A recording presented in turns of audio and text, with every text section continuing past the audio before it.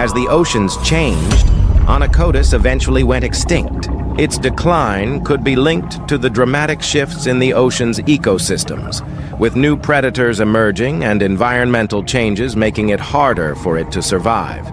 But despite its extinction, Onychodus left behind a lasting legacy. Its unique features and hunting strategies made it one of the most fascinating fish of the Devonian period, and it remains a symbol of the prehistoric predators that once ruled the seas.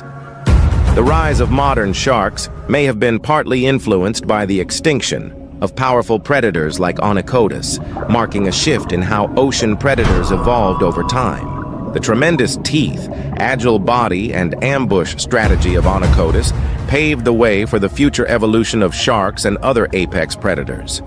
Onychodus may be long gone, but its memory lives on in the fossil record, reminding us of the terrifying fish that once swam the oceans. If you thought sharks were the only predators in the sea, think again.